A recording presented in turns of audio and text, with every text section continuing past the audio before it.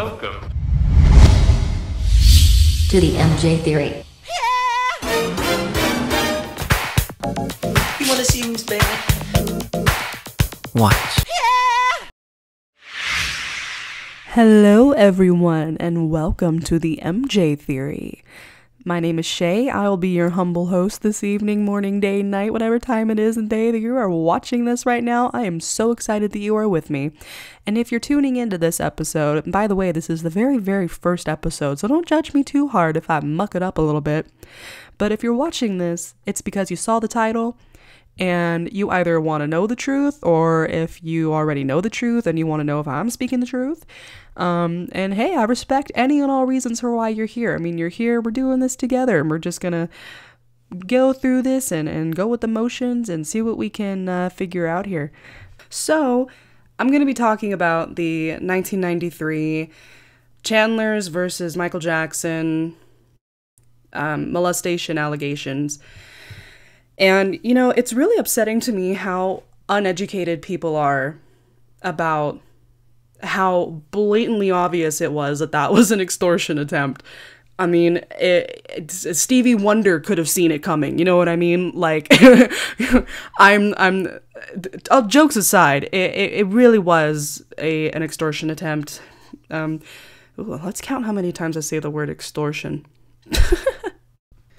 So I'm going to be pulling information from this amazing article that I found on Reflections on the Dance. This is an article that was written by a woman named Lisa, who is she was a lawyer, and Christy, who is just a phenomenal writer, and they teamed up and they dispelled a lot of the rumors and brought a lot of the truth to light. A lot of truth that even I didn't know, and I am just flabbergasted. So I mean, the freaking nerve of these people, of Evan Chandler and his lawyer, Barry Rothman, I mean, these dudes had balls, man. I mean, I don't know what the fuck. But, yeah, there might be a lot of cursing in this, by the way. I'm just very passionate.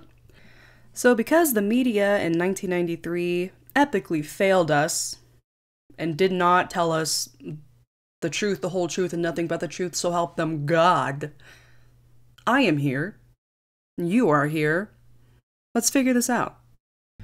Now, I oftentimes have to explain to people how Michael met Geraldine Chandler, because for whatever reason, people think that Geraldine just popped up into Michael's life out of fucking nowhere.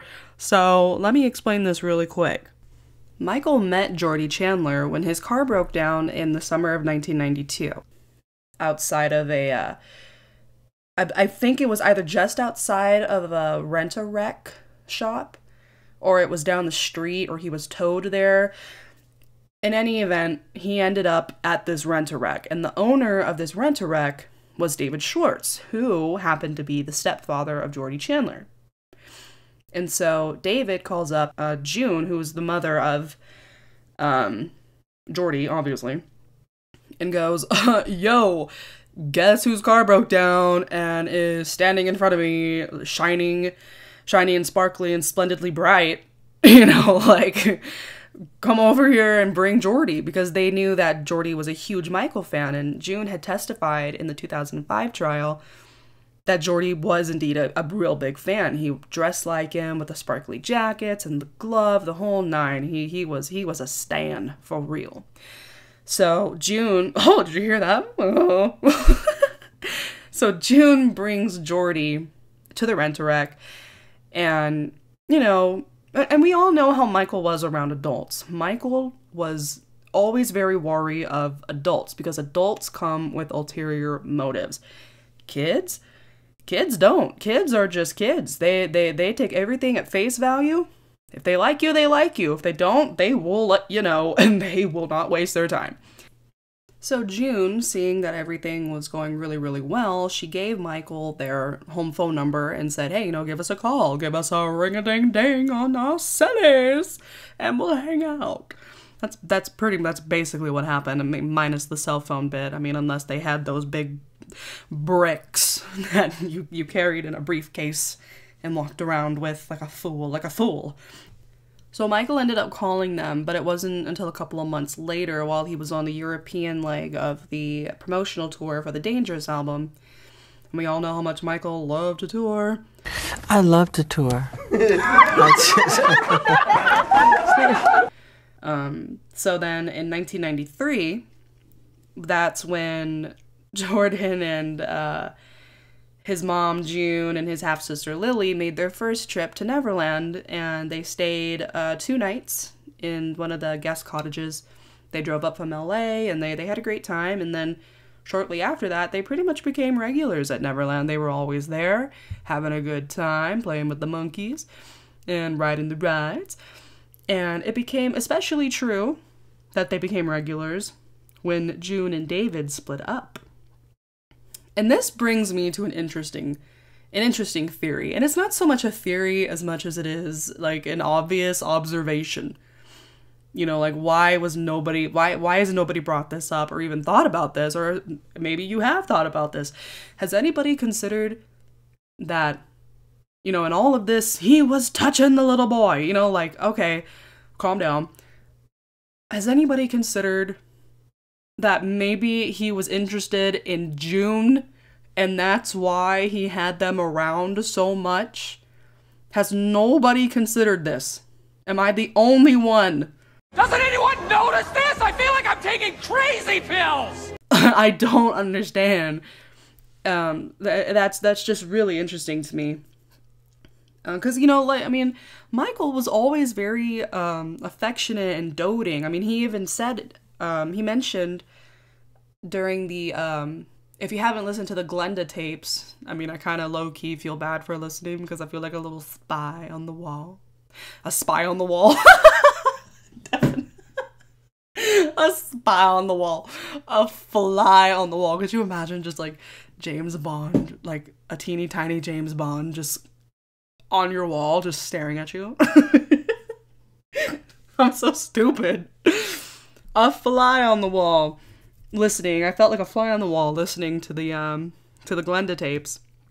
But he does mention during one of the I'll find it and I'll link it down below. It's on YouTube. Where he's talking about how when he was with somebody, he was buying her stuff and giving her things and taking her places. And that's pretty much what he was doing with June.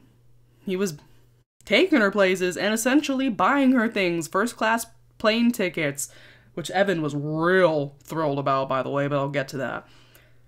So yeah, that's just my theory. Like, maybe he was just super sweet on, I mean, he uses the term, had my nose wide open. Michael used that term in the Glenda tapes. He had his nose wide open for somebody. I don't know who he was talking about.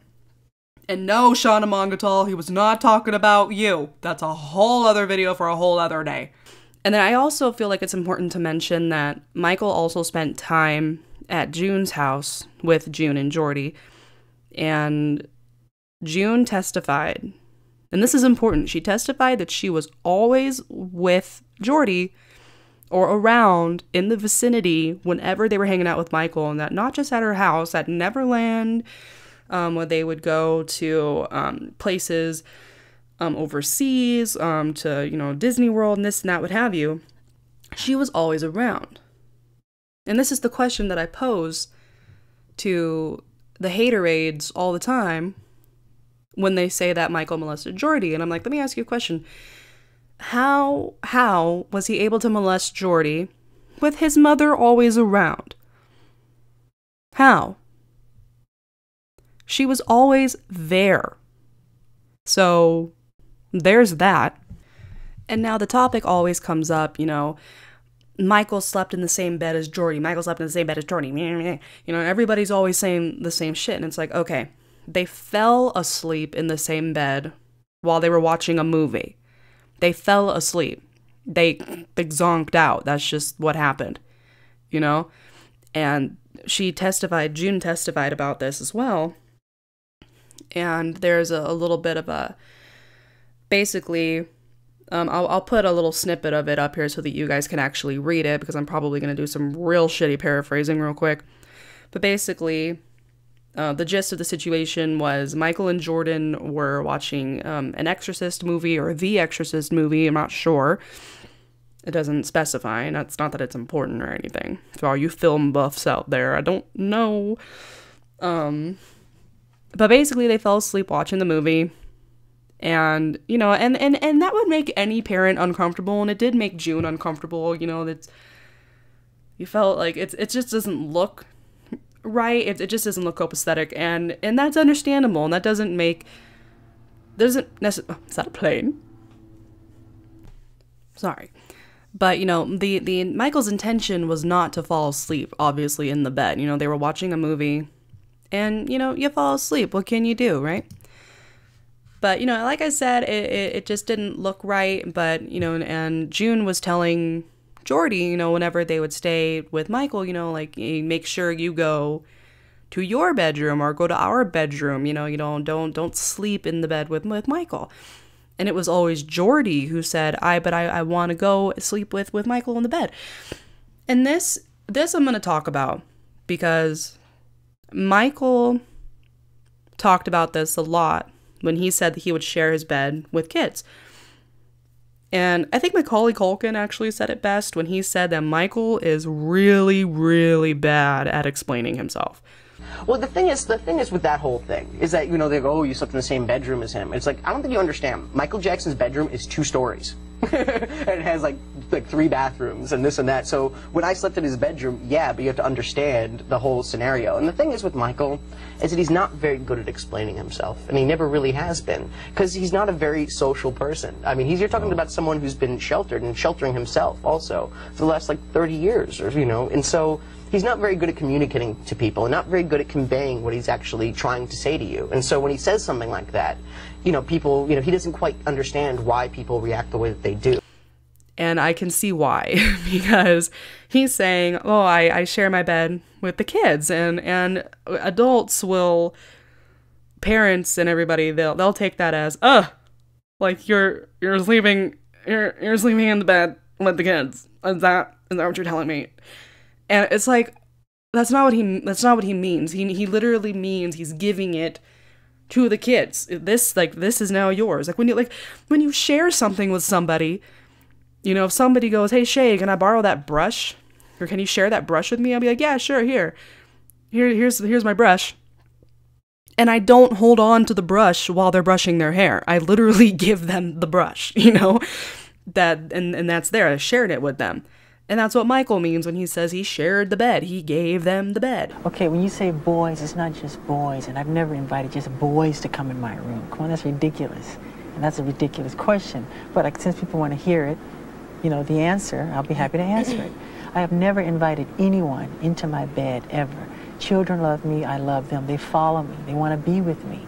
But anybody can come in my bed. A child can come in my bed if they want. I can say, sorry, I've seen this. I've seen it a lot. I've seen kids. I've seen him with children in the last year. I've seen it enough to where I can see how that can happen. It's, you know, I understand. Isn't part of being an adult, and you have a 2-year-old child, 2-year-old boy. Yeah, let me just, sorry. Okay. I just wanted to say that I've seen these children, they don't let him go to the bathroom without running in there with them. And they won't let him out of their sight. So when he jumps in the bed, I'm even out. You know, they jump in the bed with him. And a lot of things that people don't talk about, and this is one of the greatest things that I found out reading this article. Michael, after this whole incident in '93, he hired a specific employee, a supervisor of sorts, to always be around whenever the kids were around.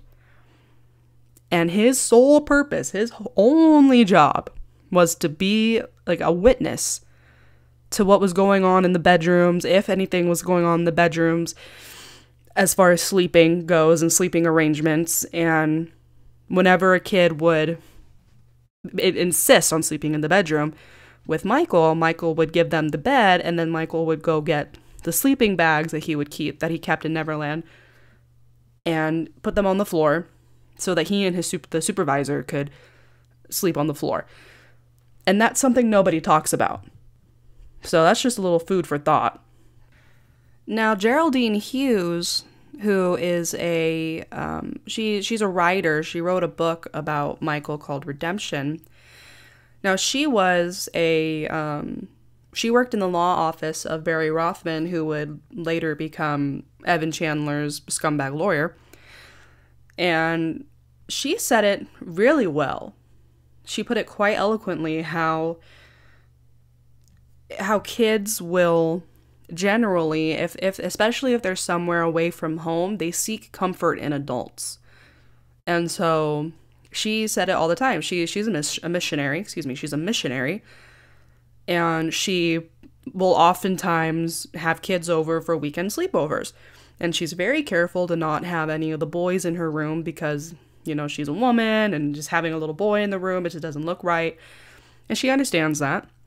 But the little girls will, all the time, will follow her to her bedroom, jump on her bed, and, you know, they'll all just sit down and talk. And there's a lot of comfort in that kind of environment.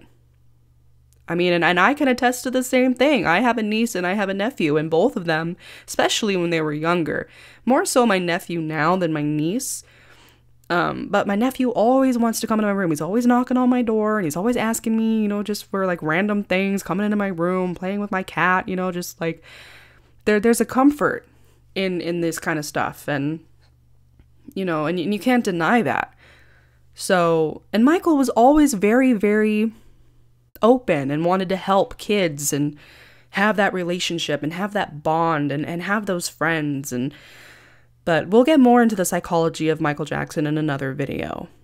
So now that we're all caught up on the facts of how Michael met Jordy and how it wasn't just Jordy that Michael was hanging out with, and how Michael and the basic nature of their relationship and their friendship, let's go ahead and move on to a real son of a bitch, Evan Chandler. Money. Anything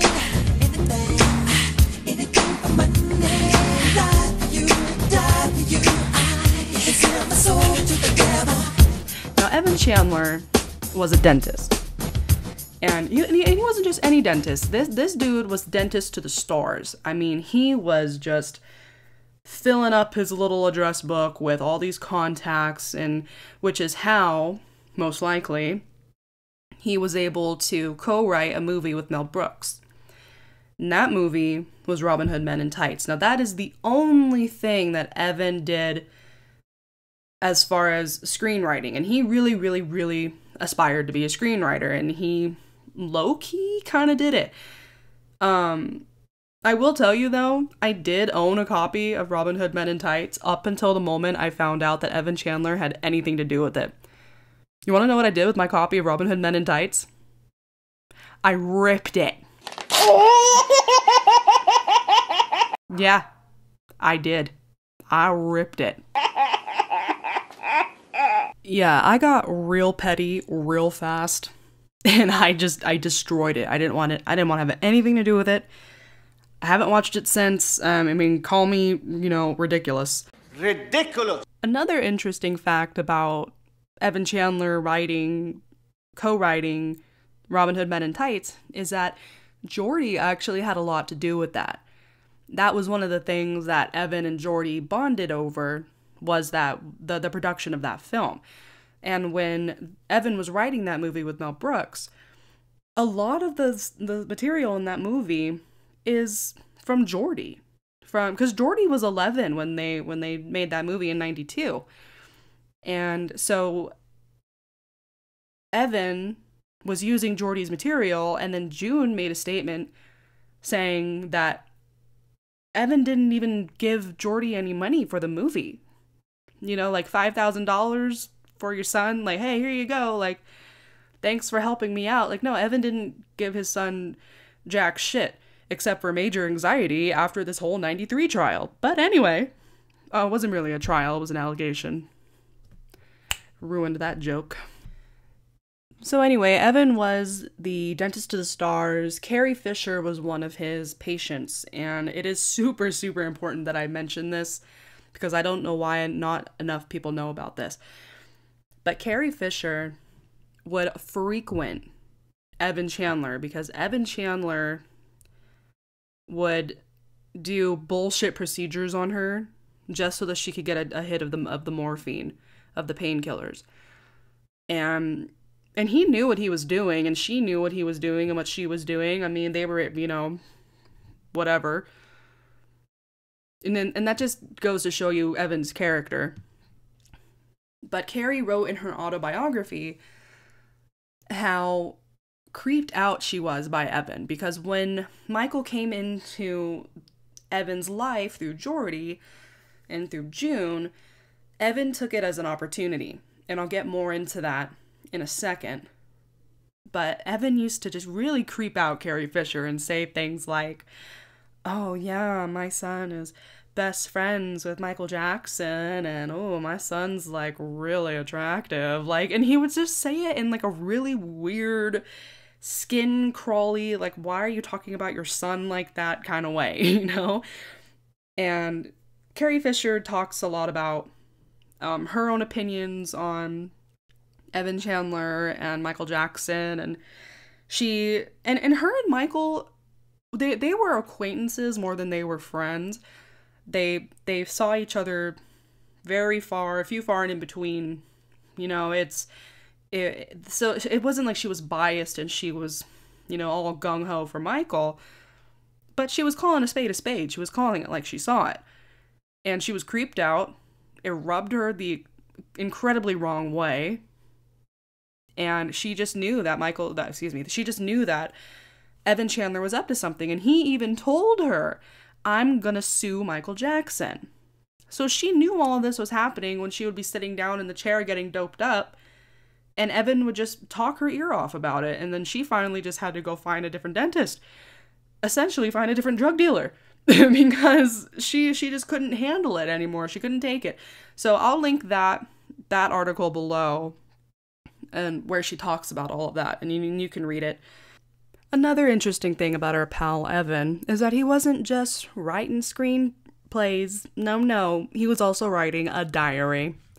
And in this diary, and I'm going to be referring to the article here,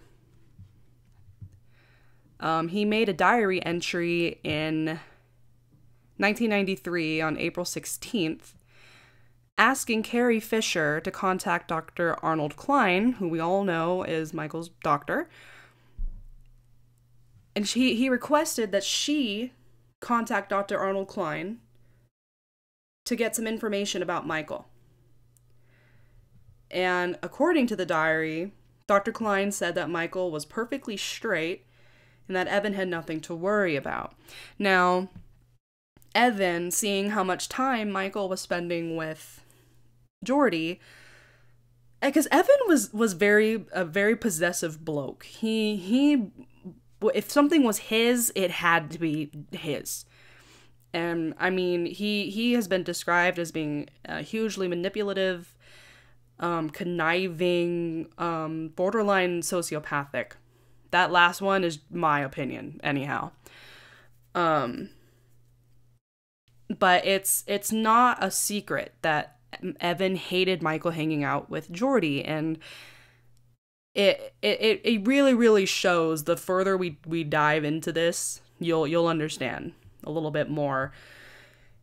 And so in May of 1993, Evan became friendly with Michael finally, and and then he was loving the spoils of being friends with a rich and famous person, and he just liked being a sidekick in the limelight, getting just the tail end, the few licks of what comes along with being a buddy to a famous person.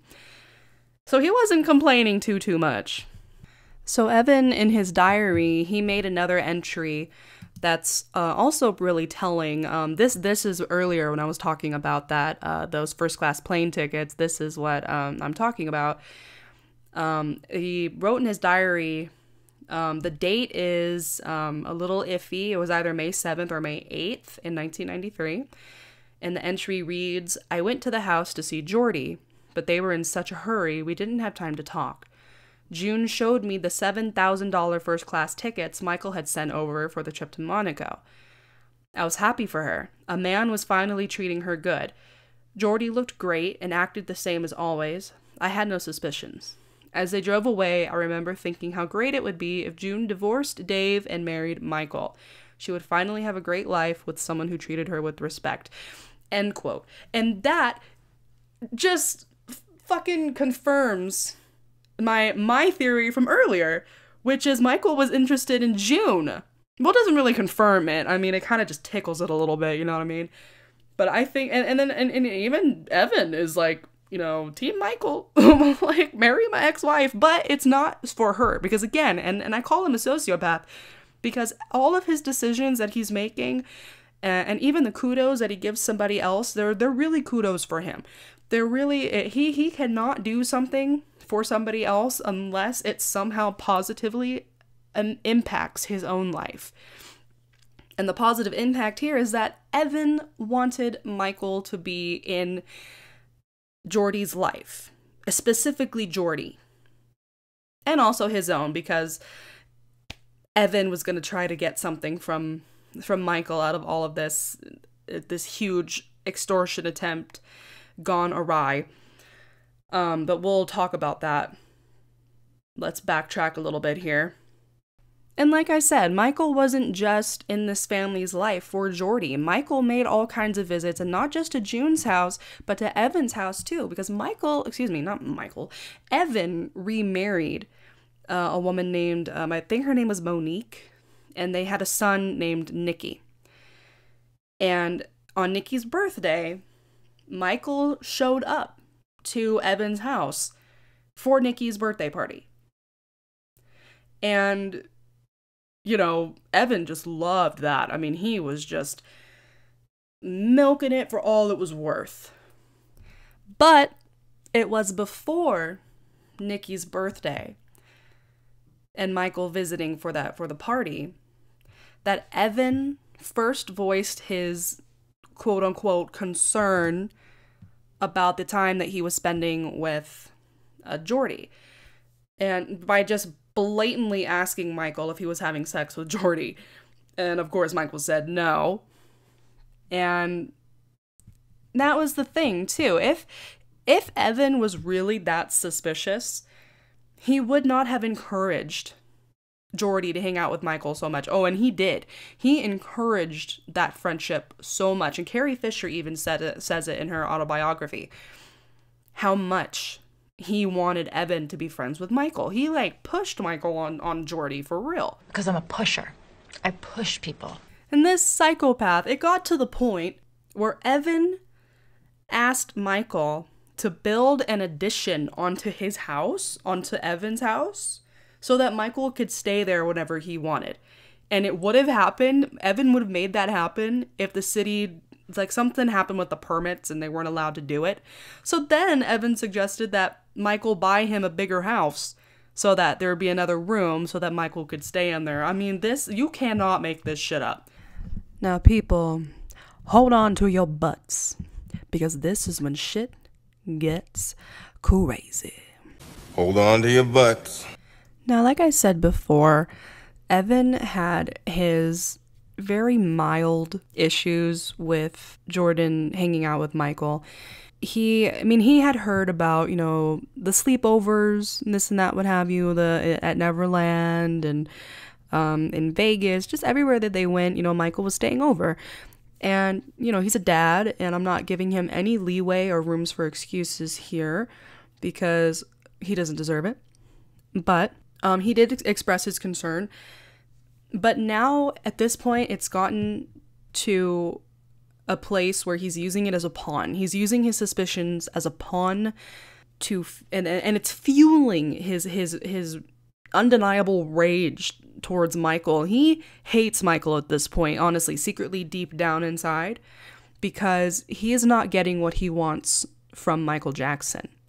June's getting what she wants. Jordy's getting what he wants. Evan's not getting so much. He's chopped liver at this point.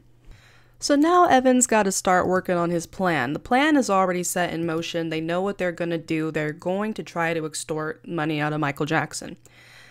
And so at the end of June 1993, Jordy is getting ready to graduate from 7th grade. And, you know, traditionally, you know, there's the big end of the year dance with the peers and with the schoolmates, the classmates.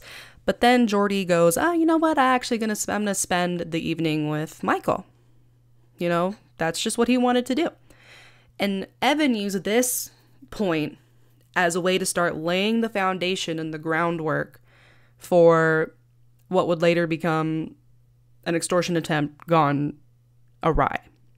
So he expresses to June more concern over, oh, you know, I don't know about, you know, this hanging out with Michael stuff. I mean, you know, so he's just expressing his bullshit concerns. And Michael Freeman, who's June's attorney, he even said, he was like, June knew that his concerns were, to use her direct quote, baloney. She thought the whole thing was baloney. Which it was. It was bologna and cheese and mayonnaise. That's exactly what it was, in between two pieces of bread and then Evan's stupid ass face right in the middle. Evan bologna sandwich. What are you? An idiot sandwich.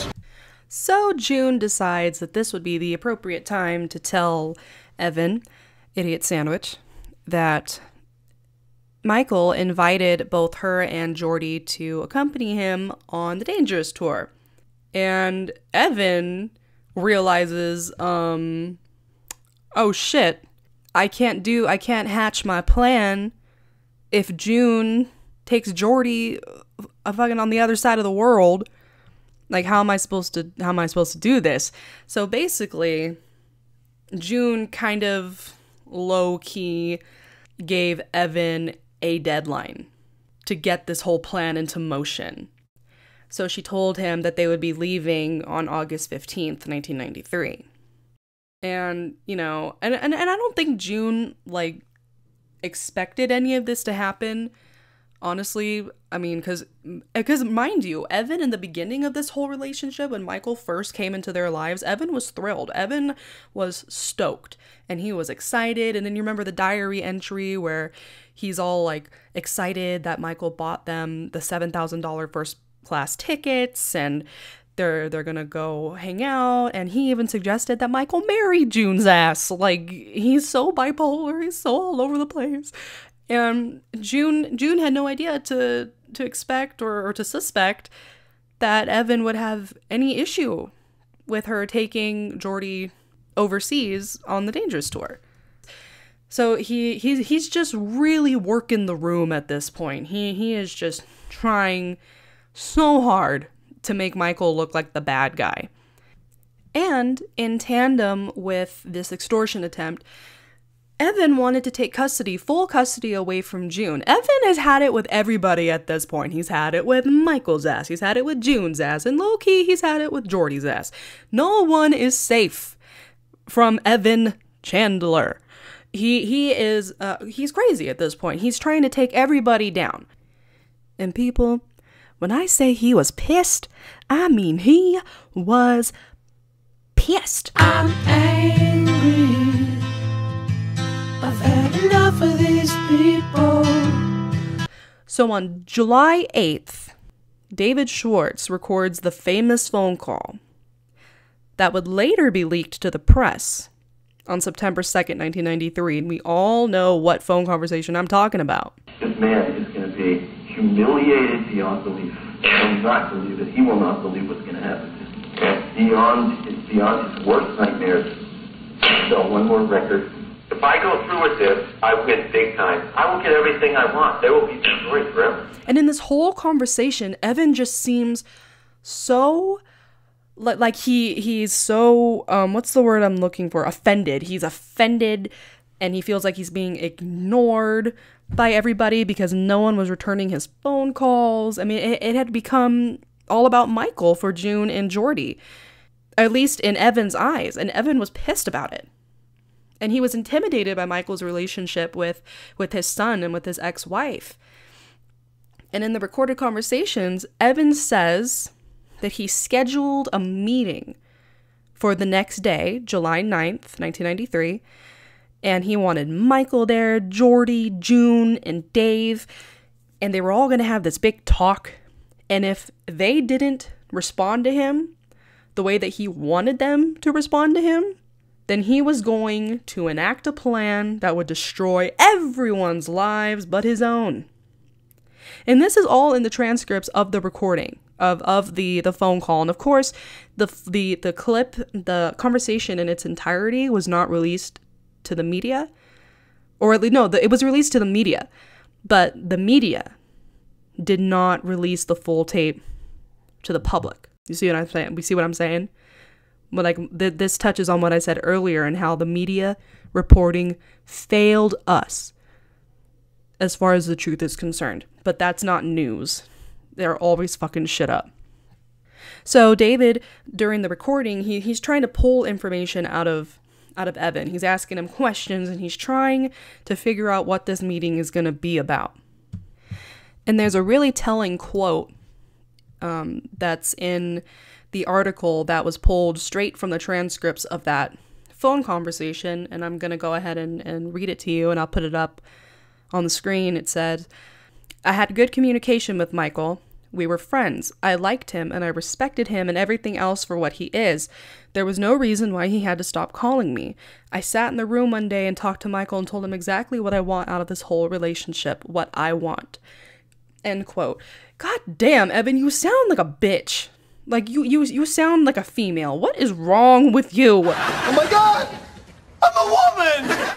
Now, just touching on that quote, June testified in 2005 and admitted that she had told the DA in 93 that Evan said that the relationship with MJ was a way for Jordy to not have to worry for the rest of his life. But she did not say what he meant by that comment, and that she only speculated what he meant. But fucking Jesus Christ, we know what he meant. Like, we're not dumb. We know what he means. It's called read between the lines. He means money. Money, money, money in my pocket. So David's still talking to him on the phone. He's still recording. And he asked him finally, like, how is this meeting? How is this big confrontation gonna affect Jordy? And Evan said, "That's irrelevant to me. It'll be a massacre if I don't get what I want. It's going to be bigger than all of us put together. This man is going to be humiliated beyond belief. He will not sell one more record. If I go through with this, I win big time. There's no way I lose. I will get everything I want, and they will be destroyed forever. June is going to lose Jordy. She will have no right to see him again." End quote. Now, what does that sound like to you, ladies and gentlemen? That sounds like extortion. Do you hear it? Do you smell it? Now, of course, Michael heard that tape. And there's no way that he wasn't going to hear it. And he said, "I knew then and there it was extortion. He said it right in the tape." End quote. And I will refer you guys back a couple of seconds in this podcast so that you can tell me exactly what this looks and smells like. And it's at this pivotal moment, Michael turns everything over to Burt Fields, his attorney at the time, and to Burt Fields' private investigator, Anthony Pellicano. And Anthony Pellicano, if you're listening, I know you're in prison, but if I'm pronouncing your name wrong, I'm so sorry. I'm so sorry. And yes, Anthony Pellicano is in prison, but it's only because he's super good at his job. Yeah, Anthony Pellicano was arrested in 2008 for illegal wiretapping and racketeering. But he's a private investigator. You know, whether or not the ends justify the means, that kind of thing. All right, but yeah, so Anthony Pellicano, back in the 90s, he was known as the private eye to the stars. You know, he's done work for Chris Rock and Yoko Ono, Tom Cruise, just to name a few. And he was known as the best PI to have on your side because he would get the truth no matter what. And he had a reputation for playing as a tough guy, you know, in order, you know, that good cop, bad cop. No, it was bad cop, split personality, but the same personality coming at your face, getting the truth, getting the job done, that kind of thing. So yeah, that was Anthony Pellicano. So that big meeting that Evan wants to have on July 9th, you know, he's like, everybody's got to be there. And of course, the day rolls around. July 9th is here. July 9th, 1993. And instead of meeting Evan, David and June played the tape for Pelicano. The tape of the entire conversation. And then, of course, Pelicano interviewed Jordy pretty much immediately after listening to that tape. And Jordy denied any and all claims of sexual abuse. Like, all of it. He denied every bit of it. And he even denied ever seeing Michael naked. So we know who we have on Michael's side. We have Bert Fields, who obviously is very good at hiring private investigators. And we have Anthony Pelicano, who is that great private investigator. Now we're going to talk about who Evan had on his side. And holy Christ, you guys. You can't make this up. Evan's attorney for this case was Barry Rothman, and Barry was a real son of a bitch. Okay, I mean, Evan was hanging out with like-minded people. You know, there's that old saying, show me who your friends are and I'll show you who you are. The people who you associate yourself with. Yeah, it's a direct reflection of who you are. Sorry about it. So Barry was literally the worst.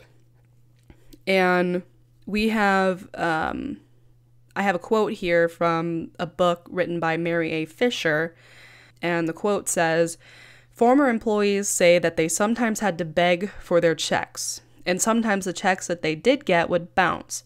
He didn't keep legal secretaries. He'd demean and humiliate them. Temporary workers fared the worst. He would work them for 2 weeks, and then run them off by yelling at them and saying they were stupid. Then he'd tell the agency he was dissatisfied and he wouldn't pay." End quote. So he was a deadbeat too. Oh my God. And Barry had a brush with the ethics committee. The ethics committee. Fisher writes again, it's a quote from her book, "The California State Bar's 1992 disciplining of Rothman grew out of conflict of interest matter. A year earlier, a client, Muriel Metcalf, whom he'd been representing in child support and custody proceedings, had kicked Rothman off a case. Metcalf later accused him of padding her bill. 4 months after Metcalf fired him, Rothman, without notifying her, began representing the company of her estranged companion, Bob Brutzman. The case is revealing for another reason. It shows that Rothman had some experience dealing with child molestation cases before the Jackson scandal. Metcalf, while Rothman was still representing her, had accused Brutzman of molesting their child, which Brutzman denied. Rothman's knowledge of Metcalf's charges didn't prevent him from going to work for Brutzman's company, a move for which he was disciplined." End quote. So this dude is a real ethical fucking nightmare. And he doesn't shy away from these kinds of cases when he has really no business being on these kinds of cases just because he's not an ethical person. Oh my God. And then Evan, on that famous tape recording in the transcripts, he says this about his attorney, Bobby? Who's Bob? Evan was recorded on that famous tape saying, "There are other people involved that are waiting for my phone call that are in certain positions. I've paid them to do it. Everything's going according to a certain plan that isn't just mine. Once I make that phone call, this guy is going to destroy everybody in sight in any devious, nasty, cruel way that he can do it. And I've given him full authority to do that. I picked the nastiest son of a bitch I could find.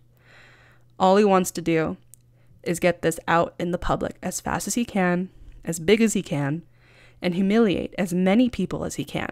He's nasty, he's mean, he's smart, and he's hungry for publicity." End quote. Now, it's interesting that he said this about the whole everything's going according to a certain plan, because remember earlier I was talking about Geraldine Hughes, and she worked in the law office of Barry Rothman. She had only worked there for 2 months prior to him getting the Michael Jackson case. And she was going to quit. She was going to leave. She didn't want to take any more of this bullshit. I mean, who would? But she decided to stay because she had overheard things, the way that they were planning on handling the case and all of their plans. She used the word plans a lot because she did write a book called Redemption about Michael and how he was extorted. And so she stayed in the office and worked with them on the case, not really working like to help them in any capacity. She was more the lady who would type up the letters and, you know, this and that, what have you. A lot of paperwork. But she stayed so that she could get all the information necessary to help exonerate Michael later. And Michael's whole family knew about the book. Michael knew about the book. Michael read the book. He loved the book. And there's a great interview that she gave that's up on Reflections of the Dance. I'll put a link to her interview below as well. That is an incredibly important interview. You don't really have to read the whole thing to get a gist of what was going on just in that office. But I do urge you to read the whole article. It's really great. She says a lot of really sweet things about Michael. You guys will like it. So go ahead and give that a look. Give that a once over. So moving back to Barry Rothman, he had spoken to a psychiatrist by the name of Mathis Abrams. And when he did so, Barry used his own words and hypothetically described Jordy's and Michael's relationship. Hypothetically described it. As in, oh, if he was being molested, if this, if that, blah, blah, blah, blah. And Abrams didn't examine Jordy. He didn't talk to Michael, and he didn't talk to Evan to come to a better conclusion or to his own opinion, as he should have. Instead, all he said to Barry Rothman was, oh, well, based on what you've told me, I'm required to report the matter. And as psychiatrists are, they are required by law. He's a mandated reporter. You have to report any crimes, anything that's against the law, especially if it has to do with a minor. Especially if it's sexual molestation. And Barry Rothman knew that. And so he kind of set Abrams up here a little bit, but that still doesn't excuse Abrams not conducting his own interviews. I mean, that's just ridiculous. Ridiculous! And Mathis Abrams is the exact same psychiatrist that the Arvizos used when they accused Michael Jackson of sexual molestation. So, based solely on what Barry Rothman told him, Abrams wrote up a letter saying that reasonable suspicion exists that sexual abuse may have occurred. You liar! And this was all Barry and Evan needed to get the ball rolling on their ridiculous plan. Ridiculous! So after Evan went crazy and had that phone call with David where he was demanding everybody show up for this meeting and nobody came, sounds like a lot of my birthday parties. But anyway, so he went crazy and nobody came to this meeting. Evan ended up asking June if he could keep Jordy for a few days. Now, June had sole custody over Jordy, but they had a real amicable relationship up to that point, and they had a long-standing, kind of like a personal visitation schedule set up. But, you know, and that just brings up the question, like, June, what are you doing? Why would you let him take Jordy? You heard the tape. You know that this fool is freaking crazy and is out to get all of you. Like, so why would you just be like, oh, you're crazy? You want to hang out with your son? Oh, cool. Have him back by 9. Like, okay, sure. So, yeah, she gave Jordy to him. And so Evan took Jordy on July 11th, 1993. And, you know, there's Rothman fucking promising to have Jordy back a week later. But, of course, that didn't happen.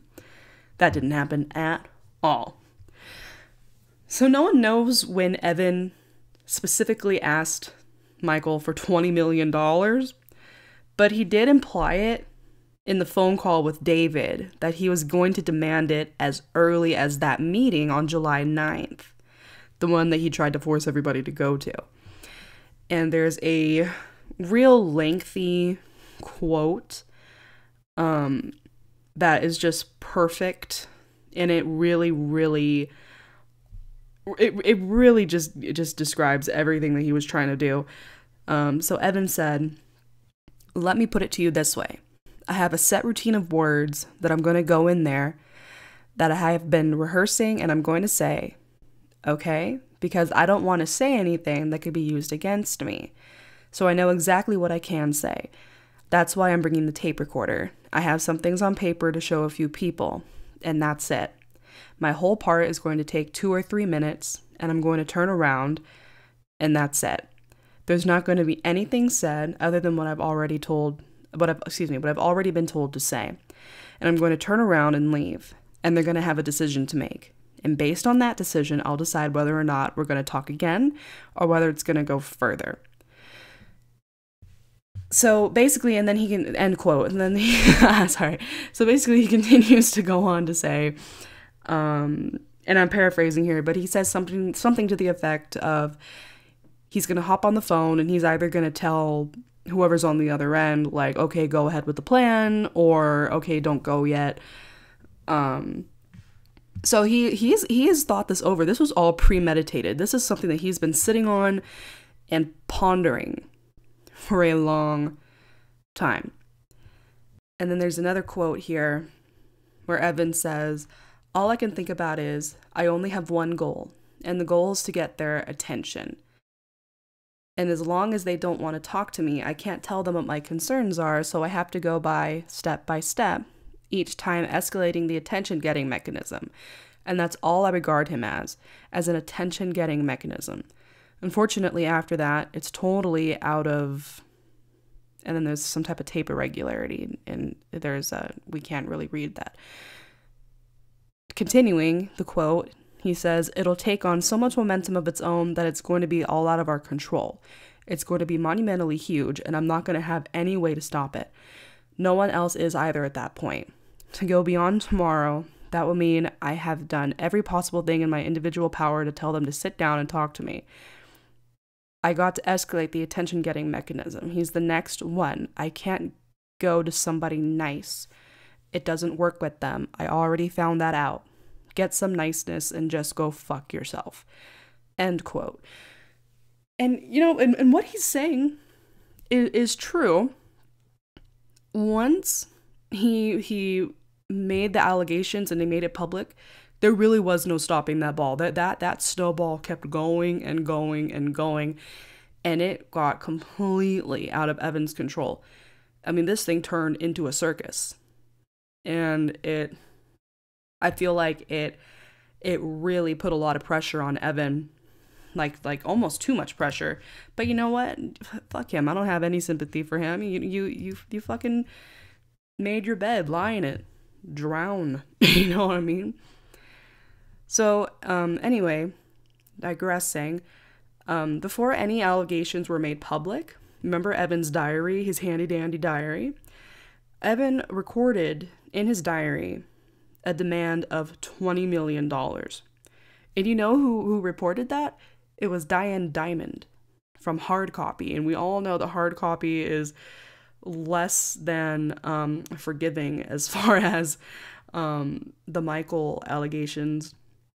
So at this point, the conversations between Michael and his attorney and Evan and his attorney have begun, and Geraldine Hughes speculated that Michael may have felt bad for not giving Evan the money to start up a new film project, because that's how Jordy and him bonded, like on the set of Robin Hood Men in Tights. And, Michael was always real sensitive to people's pain. I mean, even when they were the ones causing him pain. And I always thought that was an interesting, it's almost like a character foil when you think about it. It's really interesting. So Michael, because obviously Michael's listening to Evan during these meetings, and Evan, did express, Evan, it's almost like Evan cared more about the fact that Michael was tearing apart his family in his eyes, more so than these fabricated child molestation allegations. And it's like, where the fuck do your priorities lie, dude? Like, what are you doing? Excuse me, I think that's... Sorry, I have the hiccups. I have to be honest. And in the taped phone conversation, he's talking to Dave, and Evan says, "Let me put it to you this way, Dave. Nobody in this world was allowed to come between this family of June, me, and Jordy. That's evil. That's one reason why he's evil. I spoke to him about it, Dave. I even told him, and there's some tape irregularity, and you can't really make out the end of it. But he's saying it right here, that he's pissed at Michael, and he's calling him evil for coming in between him and his family. This is a very insecure, sociopathic man. I don't know how else to describe him. I mean, honestly, this is just insane. And then getting down to the brass tacks of this whole situation, David asked Evan if he thought Michael was fucking Jordy. He put it very bluntly.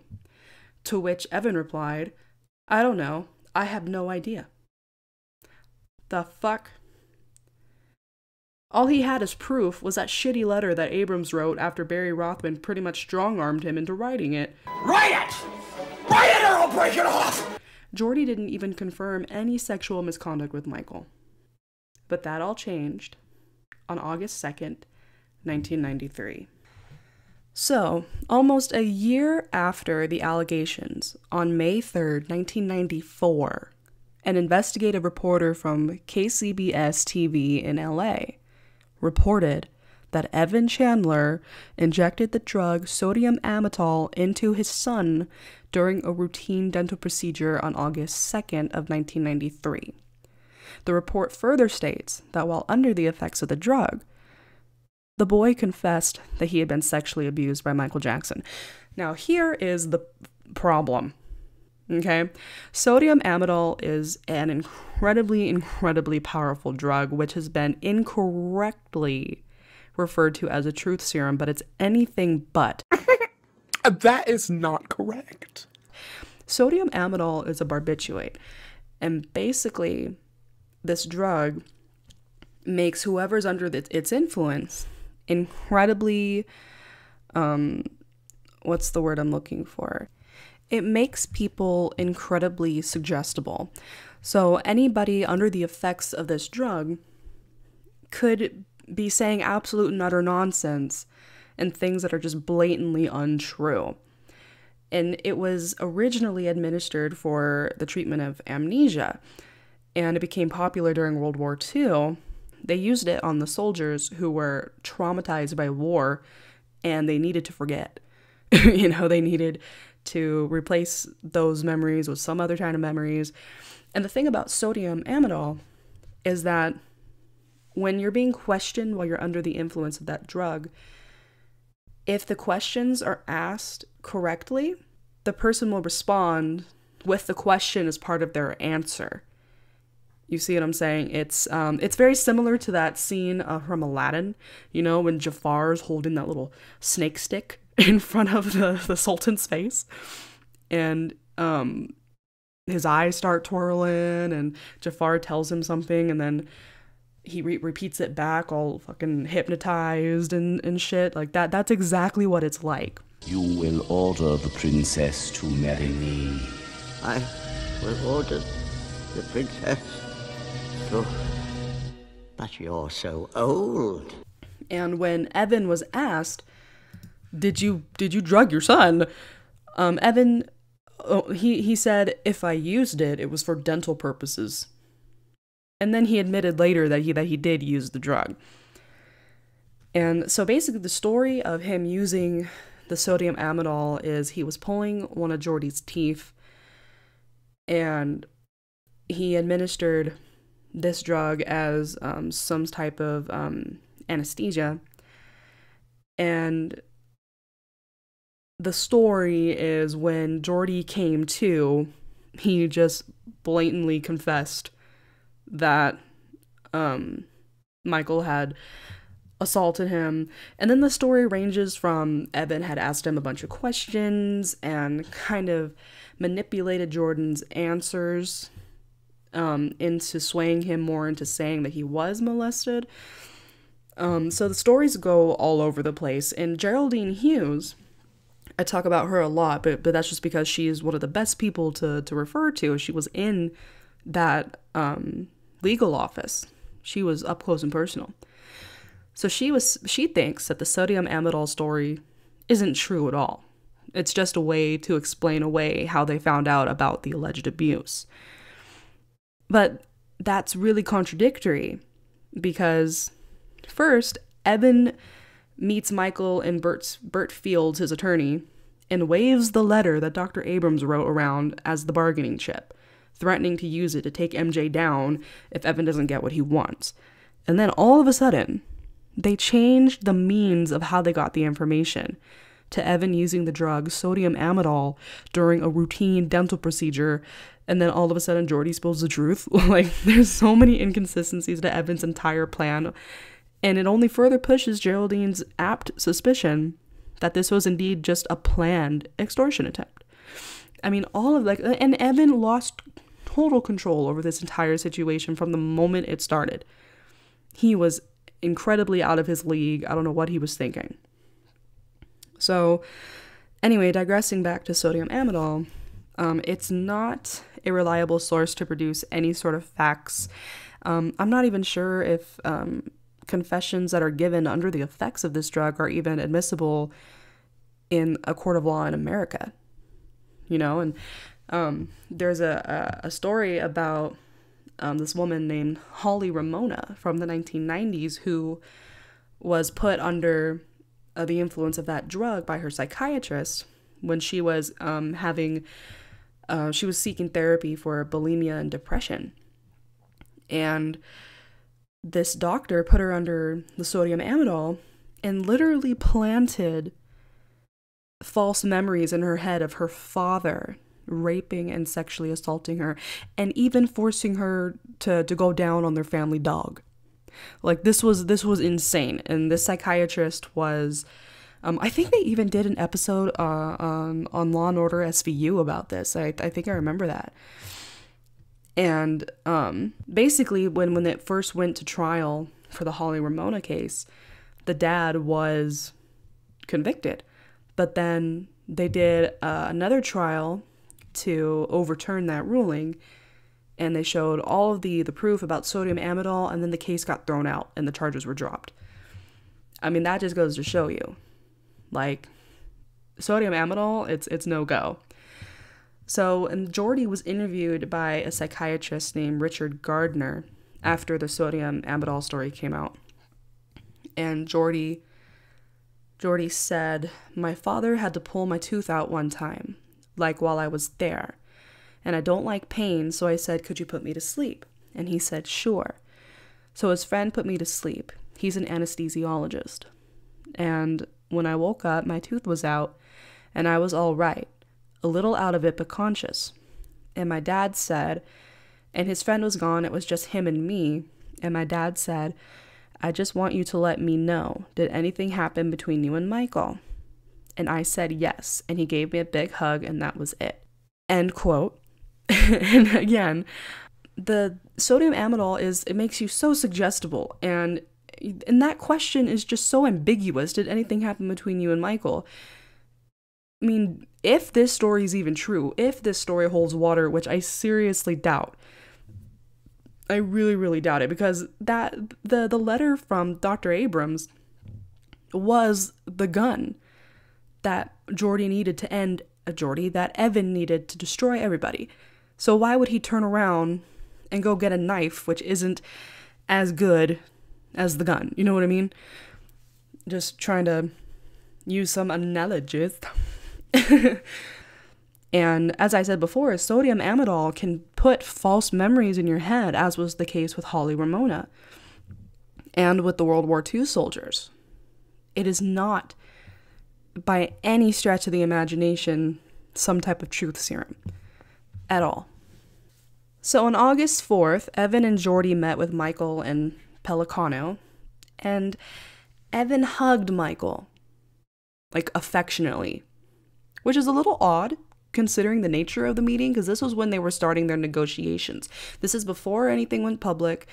This is when things are still private. This is when Evan is saying that Michael sexually abused his son And instead of going to the police, instead of taking him straight to a criminal trial, he decides to do all these little meetings to negotiate for some type of payout.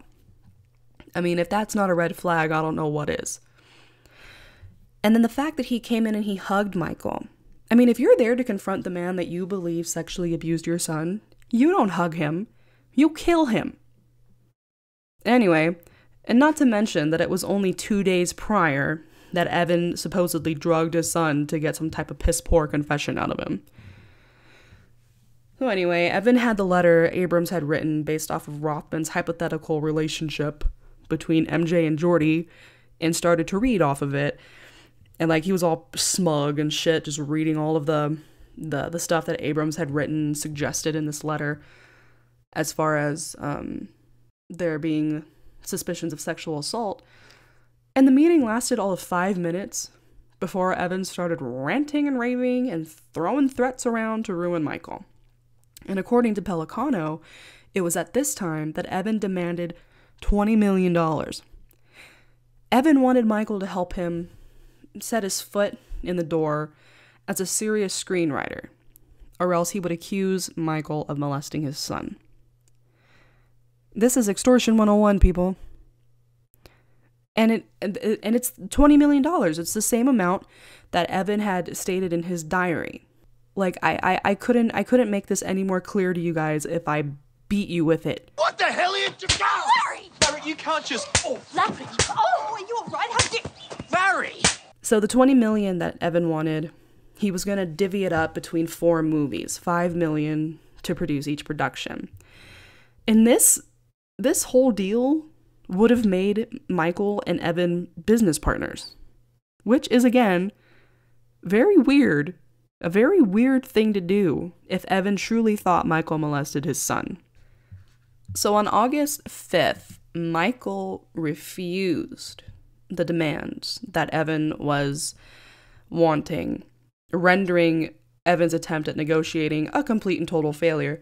So Evan wrote a letter to Barry Rothman looking for a financial settlement rather than a trial, which is, again, suspicious. Why wouldn't Evan have gone for a criminal trial? Why not try to put MJ in prison for molesting his son? And Evan's letter said, "I believed that Michael was a kind, sensitive, compassionate person who made a mistake in judgment born out of an honest love for Jordy." End quote. And he claimed in the letter as well that he was wrong for thinking that Michael had just made a mistake, that it was all out of love, but that it was really just a heinous act, and that's why he wants all this money and shit. It's just ridiculous. I mean, I can't even say it with a straight face, guys. So Evan did state that if they needed to proceed to a criminal trial, that Jordy would testify, but this was an obvious scare tactic, since Evan had no interest in doing a criminal trial. Why did he have no interest in doing a criminal trial? Well, because for a criminal trial, if you lose, you don't get to do a civil lawsuit because that's what gets you money. So the risk was too high. He knew he was going to fucking lose that criminal trial. He knew it. So he skipped all that. He skipped that noise and went straight for the win, which was going to be the $20 million. So MJ ended up counter-offering Evan with 3 movies to be financed by Fox. But then again, this is more so speculation coming from because this is coming from Pelicano. There's no proof. Pelicano relayed this information to somebody else. And that is actually an interesting move, if it is true, considering that Fox is a pretty prestigious company, and it's really risky to get them involved, especially when Evan's threatening Michael with child molestation, and he could pull that card out of his back pocket at any time. I mean, if Michael were to piss him off because he parked in his favorite parking spot, Evan could just whip out that letter and smack Michael in the face with it. You know what I mean? Like, it's a real risky move if that is true. So on August 13th, Pelicano met with Rothman for yet another attempt to renegotiate, but Pelicano stormed out saying, "No way, that's extortion," and a few people were around to hear that. So negotiations went on with Michael countering again, with 3 film scripts at $350,000 each. Now, Geraldine Hughes believes that MJ's counteroffers stemmed from his guilt of feeling responsible for breaking apart Evan's family, as Evan had claimed. And like I said earlier, Michael was always very, very, very sensitive to people's pain. And his counteroffers would allow Evan the time to be with his son while also resolving the custody dispute as well, since Evan was still actively trying to take custody away from June. And speaking of which, since Evan still hadn't returned Jordy to June, as he and Rothman promised, June and her attorney, Michael Freeman, filed a motion to have Jordan returned by an emergency application, which is in order to show cause, and required an appearance before the court on August 17th, 1993.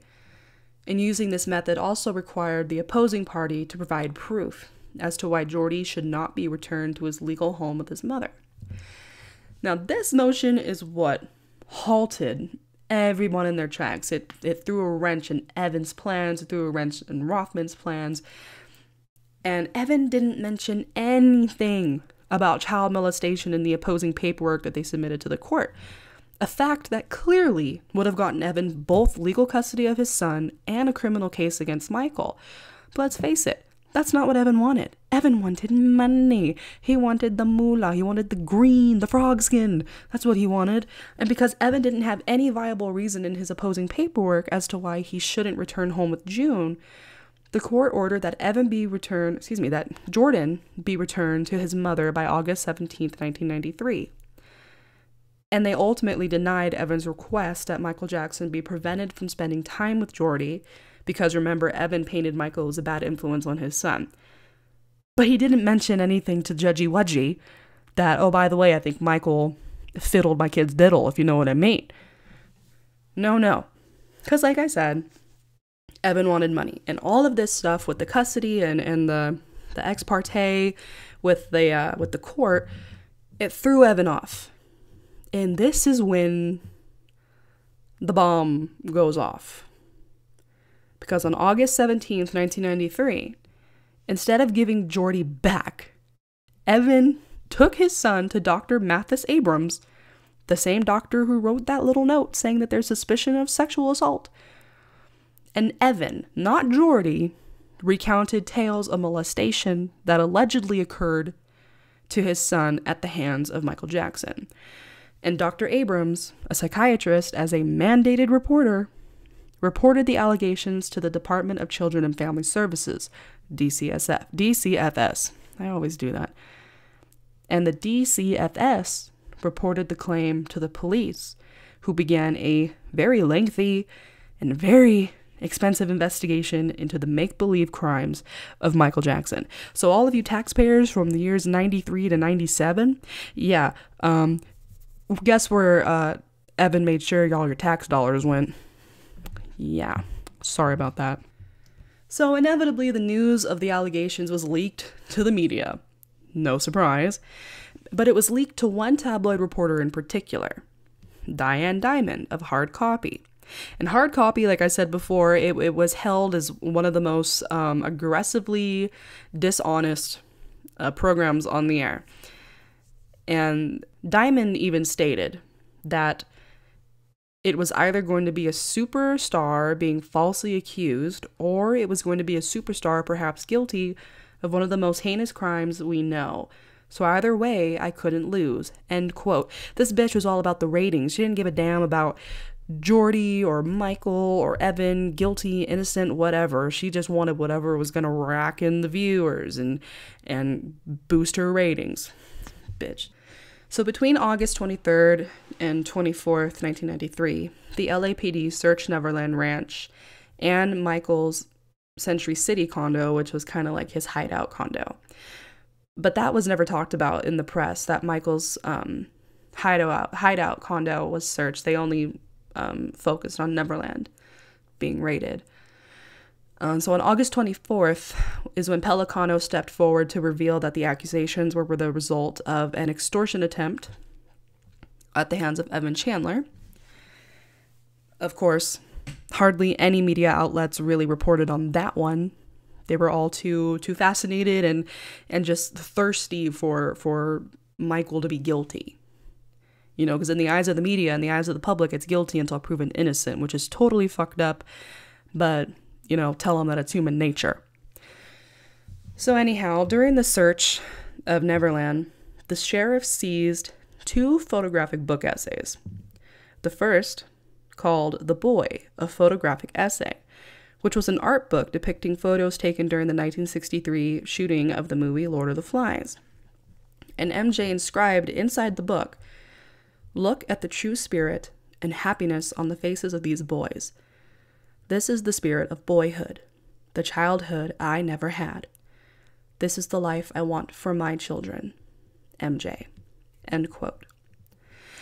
Now, a second book, Boys Will Be Boys, contained the inscription, "To Michael from your fan, Rhonda, XXXOOO, Heart, Rhonda, 1983, Chicago."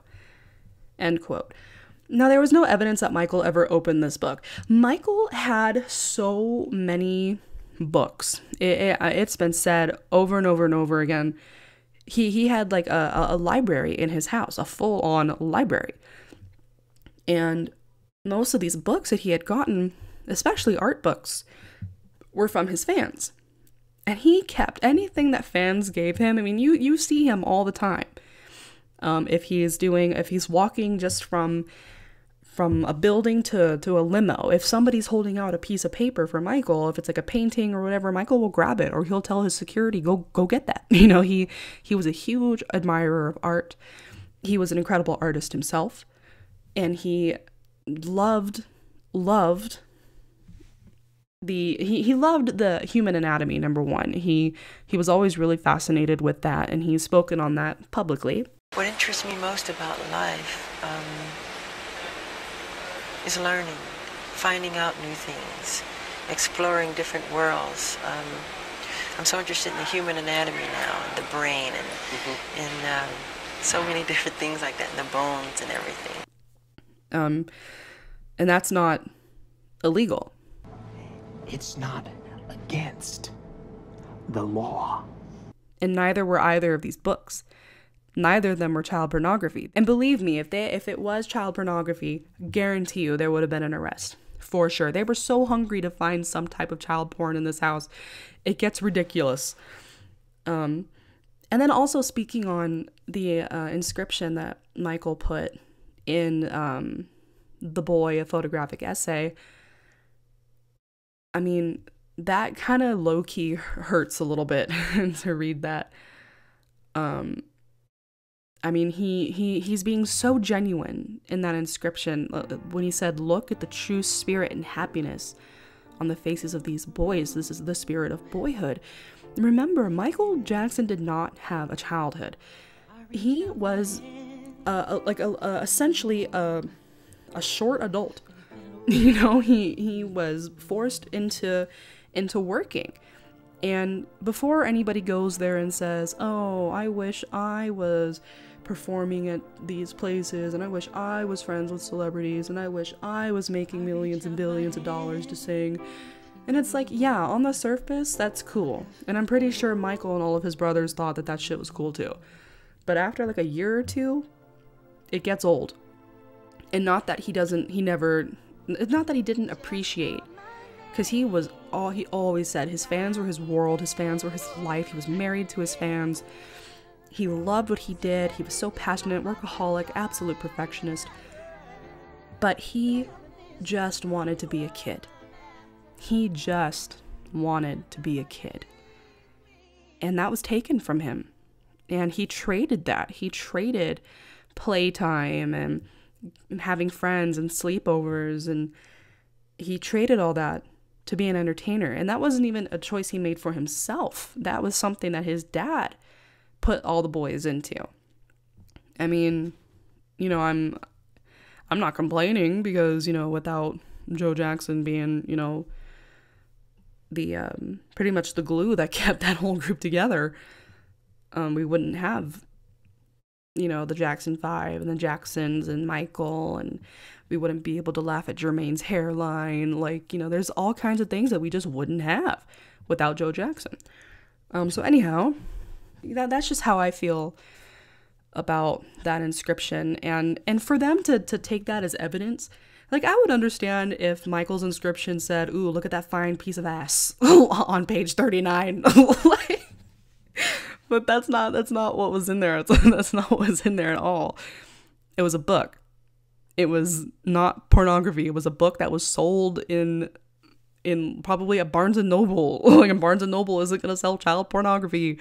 And that other book, I'm not sure what was in that book or why it was seized, but it's from a fan. And Michael will always take anything from his fans. People know my love for children, so they send me books from all over the world, from South America, from Germany, from Italy, from Sweden. So if people say that they found those things, if there's an indication, let them come forward, let them produce them, right? Yeah, because I get all you wouldn't believe the amounts of mail that I get.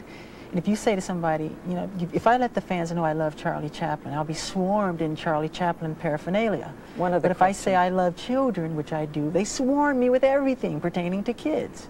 So in October 1993, while the Jacksons were in Arizona attending the funeral of Joseph Jackson's father, Michael's grandfather, the police raided the Havenhurst home located in Encino. And this is, I'm telling you, this part, when I read this, when I tell you I was doubled over laughing. Oh my God. Oh man. So they raided the Havenhurst home located in Encino, and they found a videotape labeled Chicks. And they were like, they thought they had hit the gold mine. They were like, oh my God, this is it. This is child porn. This has got to be child porn. It just says chicks on it. I bet you they're not chicks, they're little boys. You know, and they took the tape, they seized it, and they brought it back to their office, and they popped it in the VHS player, the VCR. And for those of you who don't know what a VCR is, you know, that's what us ancient folk used to watch movies on. But anyhow, they popped it in to the VCR. And yeah, there were chicks on that tape. But they were chicks, as in chicken.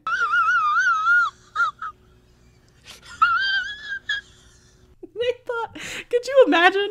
They're all these grown-ass men and women all sitting, like, just ready to, like, watch this, to just push the nail into Michael's coffin and be like, yeah, we found this child porn, and they're all sitting there getting ready, and there's just all these chickens. Look at all those chickens.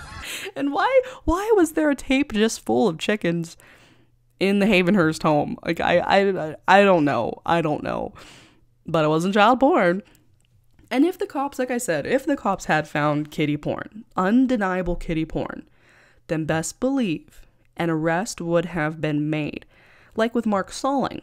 Those of you who know who Mark Salling is, you know, he was the actor on Glee who just last year, I think it was either last year or very, very early this year, he was indicted on child pornography, and he was set to go to prison. And just a couple of days before he was about to be admitted into prison, he hung himself from a tree. He killed himself. The cops don't play around with porn, child porn. They don't play. It doesn't matter who you are. And Mark Salling he wasn't an A-list celebrity, but he was a celebrity.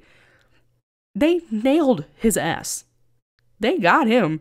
And especially since the police were so bloodthirsty for some type of a conviction.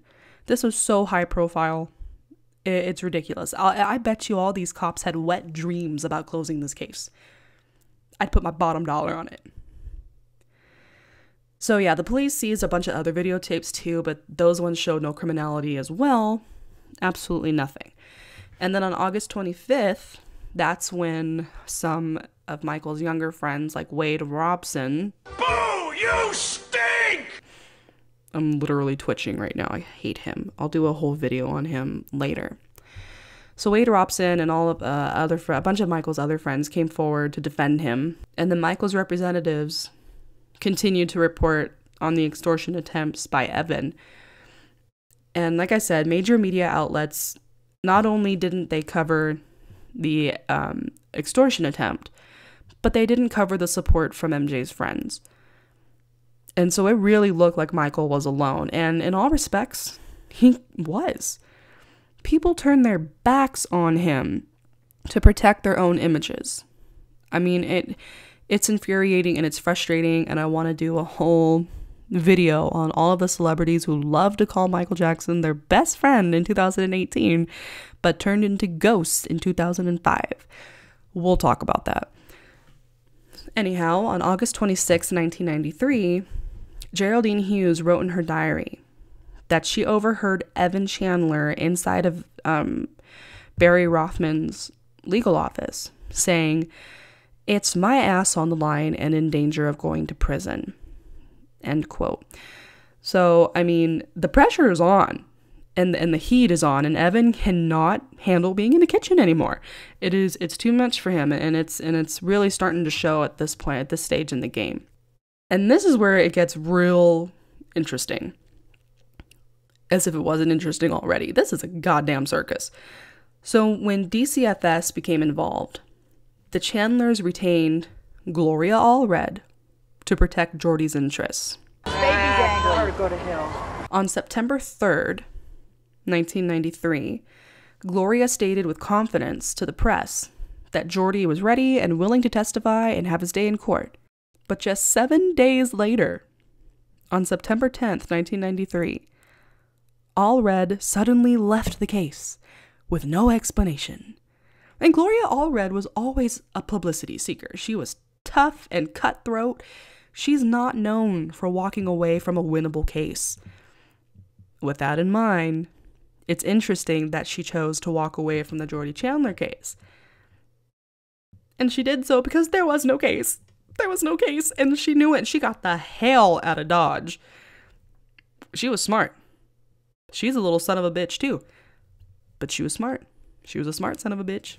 She got as far away from that toxic waste as she could. So on September 7th, 1993, the DCFS asked the FBI to assist them in their investigation as well.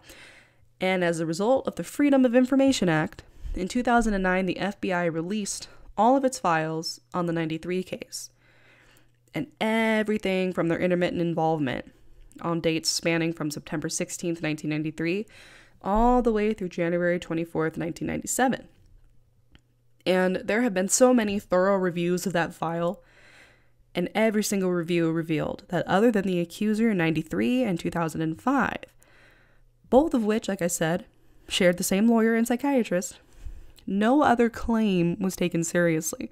And believe me, all of the loons came out to play with their own stories.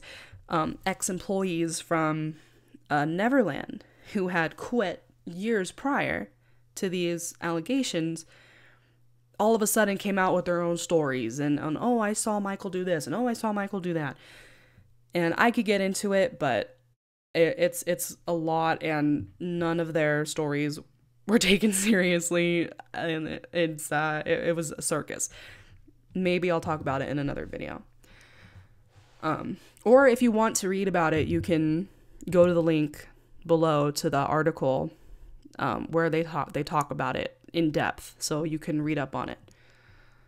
On September 14th, 1993, attorney Larry Feldman filed a lawsuit on Jordy's behalf through his guardian, ad litem, claiming that Jackson had committed sexual battery within and without the state of California, ultimately seeking relief on 7 separate counts: sexual battery,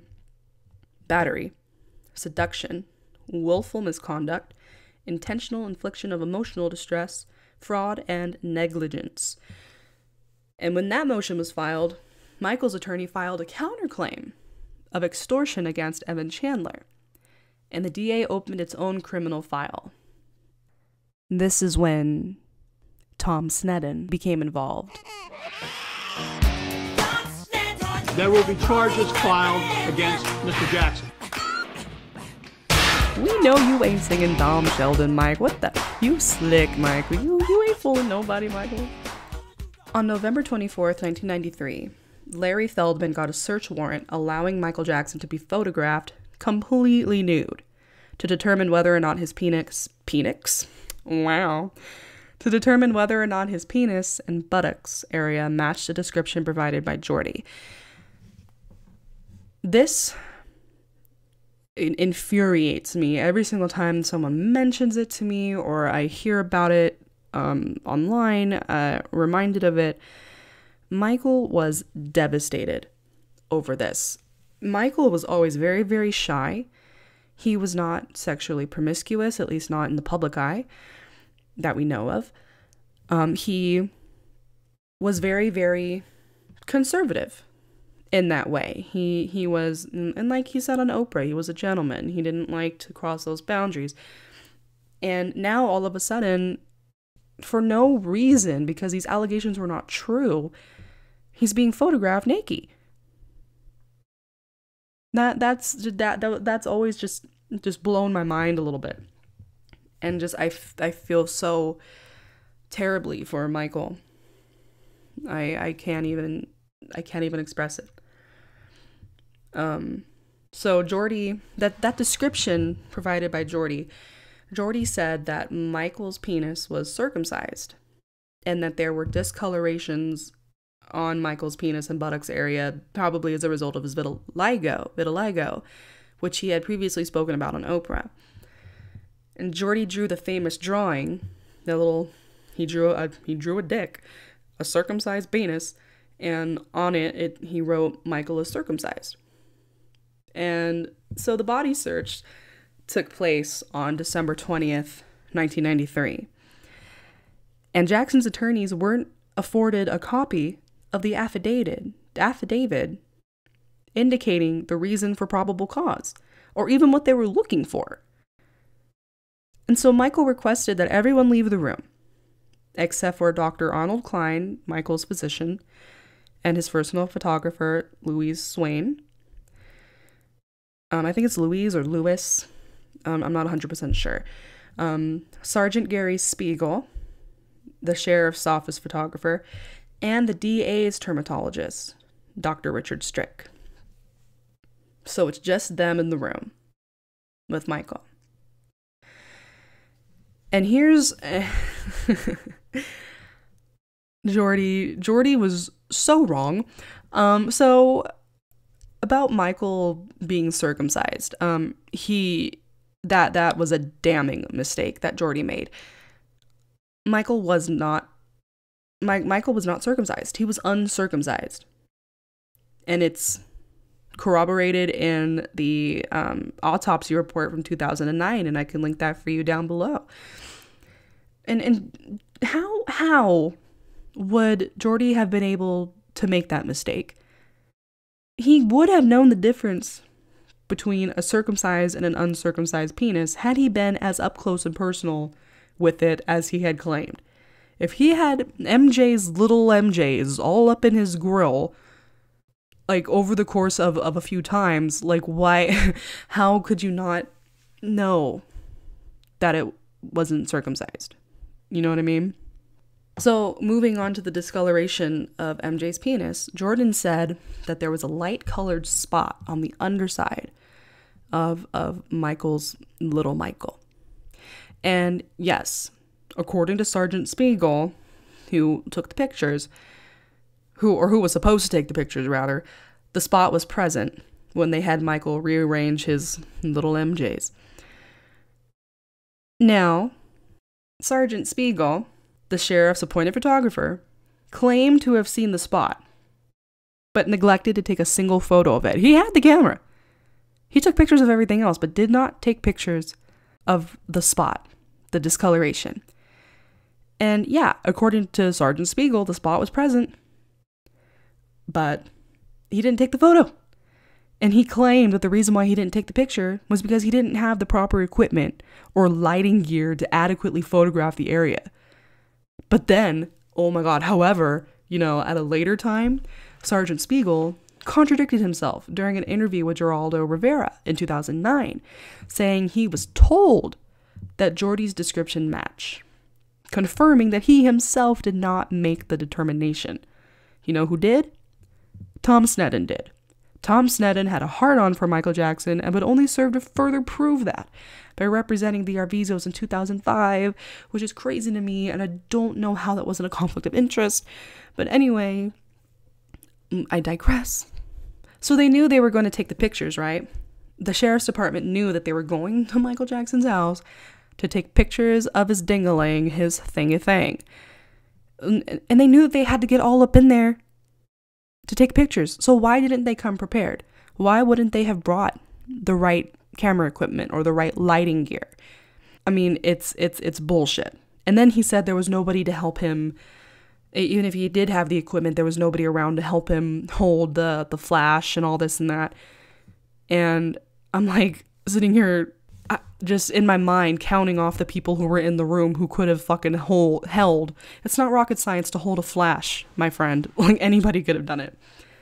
So anyway, also to dispute the rumor that Michael bleached his skin in an attempt to rid his body of any markings or discolorations, remember that Michael and his attorneys were denied access to the affidavit that explicitly expressed Jordan's depiction of Michael's anatomy and everything that they were looking for. Michael didn't even know that there was a spot that needed to be hidden. And Lisa, in the article that I'm referring to a lot here, Lisa put it quite aptly in her article that MJ didn't just regrow foreskin to prove his innocence either. Michael and his attorneys did not know what the sheriff's department were coming to Neverland to do and what they were looking for until they got there. And even when they got there, like I said, they were not able to view the affidavit, even when Michael's attorneys asked. So, how is Michael supposed to hide something that he doesn't even know needs to be hidden? You tell me. I'll wait. Also, if there truly was a spot of discoloration underneath MJ's penis, how could Jordy have seen that? While also missing the fact that Michael's dick was uncircumcised. Jordy's a Jewish boy. He knows what a circumcision is and what it looks like. Jordy also claims that the first sexual contact between the two of them, well, I shouldn't say Jordy claims, I should say Evan Chandler claims, but, you know, we'll just say Jordy claims that the first sexual contact between the two of them happened in Morocco when they took a bath together. If that did happen, which it didn't, I'm sure Jordy would have gotten a full graphic image of what Michael's penis truly looked like, and its description would have matched. Absolutely, and the sheriff's department would have taken all the pictures, published a calendar, and called it a day. And in the 1995 primetime live interview with Diane Sawyer, Michael denied that the description matched, and Lisa Marie said that when the description did not match, the newspapers only printed it in a little tiny article detailing that fact in like super small print. Why am I still here then? You're not going to ask me about that, are you? Sorry, about the markings. You can volunteer. No, the point is that when that finally got concluded that there was no matchup, then it was printed this big as opposed to how big it was, what the matchup was supposed to be. It didn't work. It isn't so. And then Diane, she ignored their statements completely. She didn't even touch on it. That's just shitty reporting. I'm sorry, Diane Sawyer, you can suck my toe. And on December 22nd, 1993, Michael issued the statement from Neverland Ranch via satellite. There have been many disgusting statements made recently concerning allegations of improper conduct on my part. These statements about me are totally false. As I have maintained from the very beginning, I am hoping for a speedy end to this horrifying experience to which I have been subjected. So now we are getting to the part with the settlement. Settle! On January 25th, 1994, the Los Angeles DA's office decided it would not pursue the alleged criminal extortion attempts against Michael, and this set the stage for a settlement. And they reached this decision because it kind of would have been really ridiculous for the DA to build a case for molestation against Michael while also bringing charges against Evan for extortion. You see, that just doesn't make any sense. And the DA's office knew it, so they weren't going to go forward with it. And Michael was advised by his friends to settle. I talked to my lawyers and I said, can you guarantee me that justice will prevail? And they said, Michael, we cannot guarantee you that a judge or a jury will do anything. And with that, I was like catatonic. I was outraged. How much money Totally was it? outraged. So what I said, I have got to do something to get out from under this nightmare. All these lies and all these people coming forward to get paid in these tabloid shows, just lies, lies, lies, lies. So what I did, we got together again with my advisors, and they advised me, it was hands down, a unanimous decision, resolve the case. This could be something that could go on for 7 years. How much We money said, was let's get it behind us. Can you say Get how it? much? It's not what the tabloids have printed. It's not all this crazy outlandish one. No, it's not at all. I mean, the terms of the agreement are very confidential. I want He's to been ask barred to discuss it. the specific terms of the agreement. So but it's specific amounts. the idea is just isn't fair. What they put me through, because there wasn't one piece of information that says I did that. In any way, they turned my room upside down, went through all my books, all my videotapes, all my private things, and they found nothing that can say Michael Jackson did this. Nothing. But let me ask you to a this couple of day, questions. nothing. Still nothing. Let me ask nothing, you a couple. nothing. Now, there's conflicting reports whether if it was Elizabeth Taylor who was urging him, or if it was his legal advisors pushing him, or if it was a combination of the two, or 3 or 4, whoever was involved in advising him to settle. Now, me personally, I feel like financially I would have settled. Because, yeah, I would have won that case still. But we're going to go into just how much this case was going to cost. And, you know, let's just go into it now. It's cheaper to settle than to pay for year-round legal fees. Because you got to keep in mind, these cases, it's not like an episode of Law & Order where it lasts an hour and then everybody's good to go. No. These things go on. Civil suits can drag on for like 3 to 5 years. And that's, you know, a speedy one. That's a quick one. You know, and also Michael didn't settle out of his own pocket. Let's just clear that up right now. Michael did not pay out of his own pocket. Michael's insurer paid. And there's proof of that as well. So when the claim of negligence was filed against Michael, because remember those 7 claims from earlier, negligence was one of them, and negligence was the magic word. And once that claim came to light and was filed against Michael, it immediately became an insurance issue, making Michael's insurance liable, and thus it made them involved to fund a settlement. There was a claim that there was no proof that Michael's insurance company paid the Chandlers.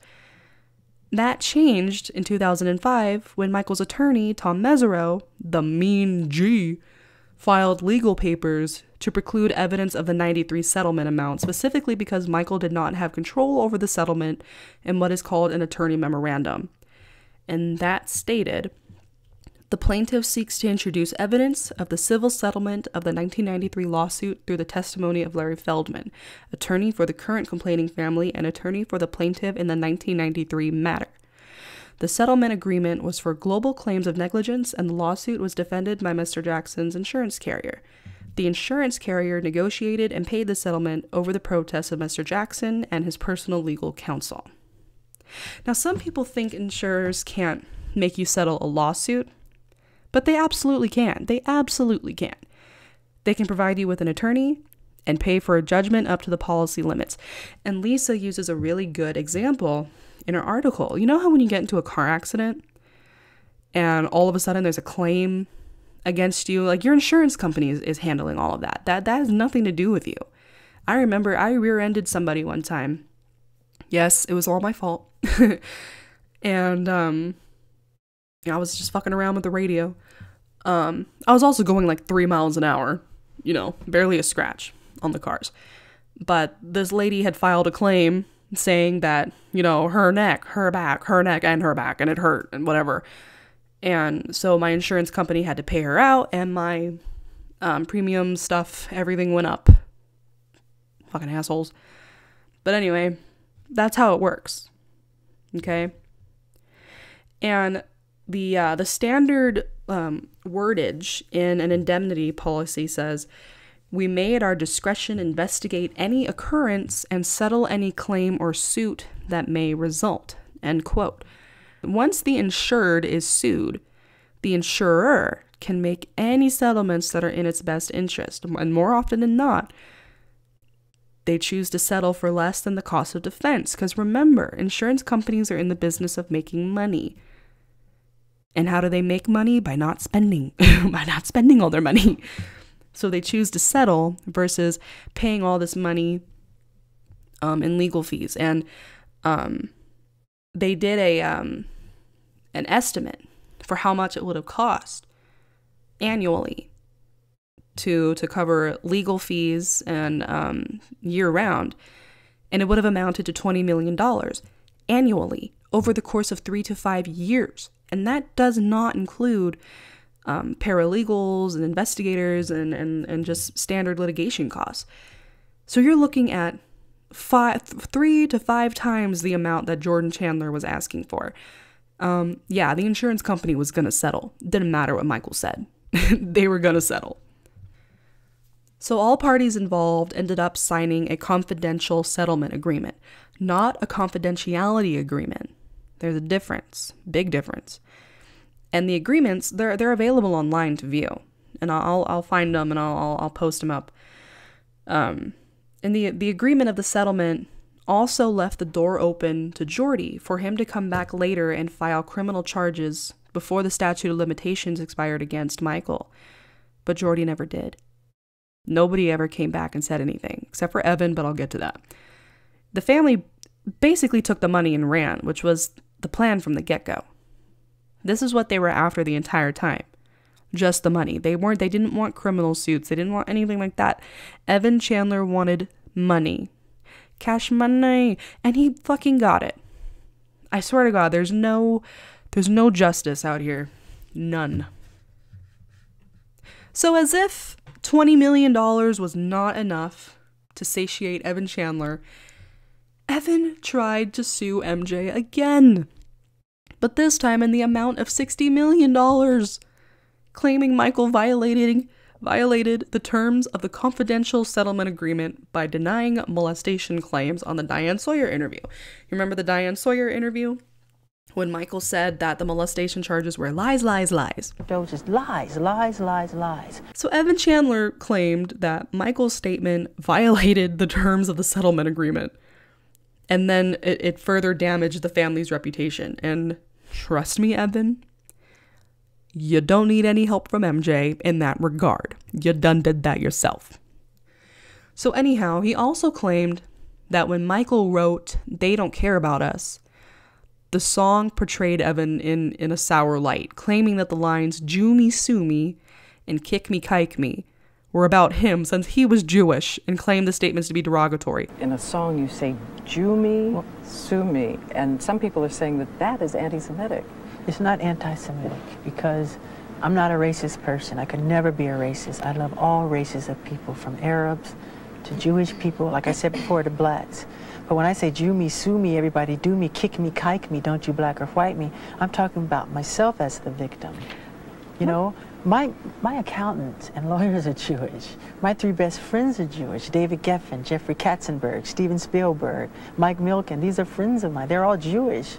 So how does that make sense? I was raised in a Jewish community. See, this is the mark of a true sociopath. He thinks everything's about him. Like he's the only Jewish person that around, you know? And that's not even why Michael put that in the song. It's supposed to be, like, what's the word I'm looking for? And I really don't want to get into this whole debate. I'll probably do this another time, about the so-called racist lyrics and "They Don't Care About Us." We all know that he's not trying to be racist. It's the equivalent of Childish Gambino's music video, "This Is America." He's not saying that we should all shoot each other and we should be okay that this is America. He's doing it to incite a reaction to, it's almost like satire in a way, because he's trying to show you how ridiculous this looks and ridiculous this sounds, and Michael was doing the same thing. But anyway, I digress. I will talk more about that another time. So anyway, back to this new lawsuit. The matter ended up being submitted to arbitration on July 26, 1999. And the arbitrator ruled that the confidential settlement agreement said that neither party was guilty of any crime, so Michael didn't damage Chandler's reputation by declaring innocence. See what I mean? So the matter was disposed in June 2001, and the arbitrator ordered Evan to pay Michael's attorney's fees. So a lot of that $20 million that he got from Michael in 93 was pretty much paid back to Michael and his attorneys. So I guess there you go. I guess it's sort of a poetic justice when you think about it. After the allegations in 93 and then this really pathetic attempt at another cash grab in 99, things kind of quieted down for the Chandlers until 2005. And we all know 2005 is the year of the trial. And it's interesting because all of a sudden tensions got high again in the Chandler household. Jordy and Evan were living together in a real luxury building. It overlooked the Hudson in New York City. Real fancy high to do up. I wonder how he paid for it. But anyway, there's a police report stating, and a whole trial and everything, that Evan came up from behind Jordy and hit him with a 12.5-pound dumbbell. And then, after Jordy fell to the ground, obviously incapacitated, Evan sprayed him in the face with mace. You know, just for good measure, just in case he decided to stand up after being concussed. You never know.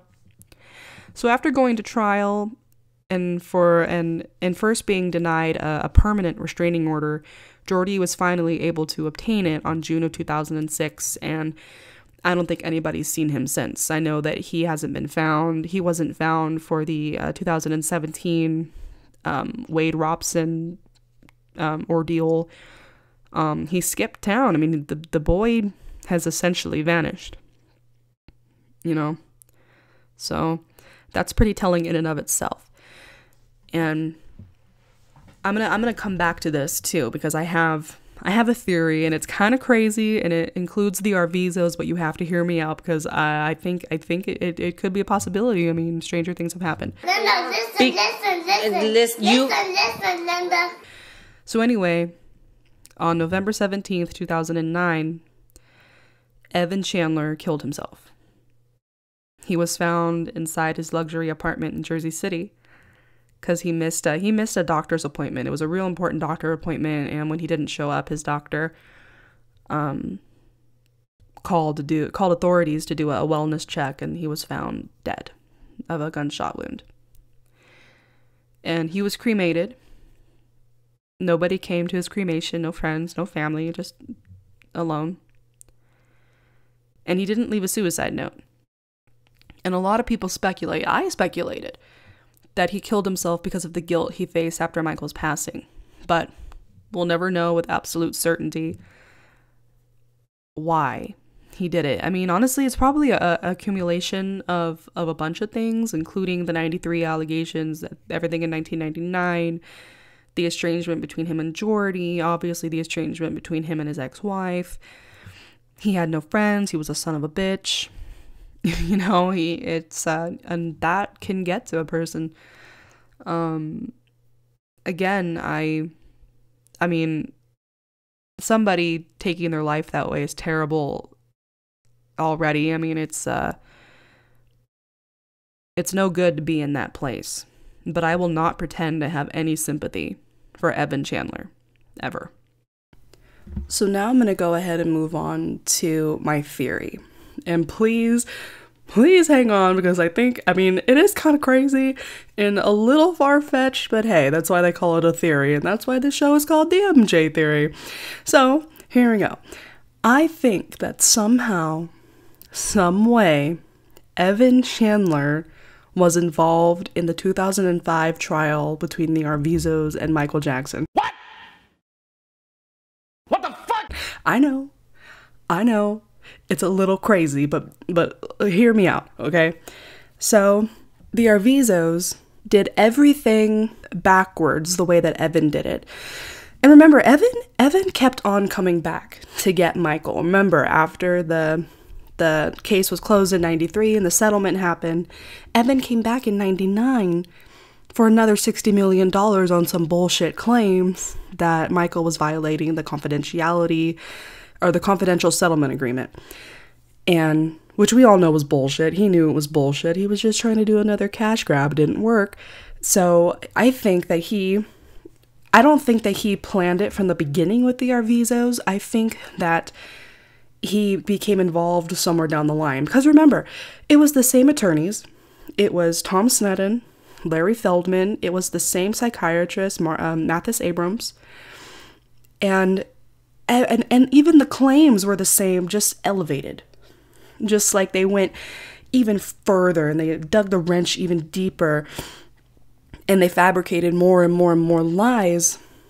And I will tell you about the Arvizo case and just how much of that was a setup.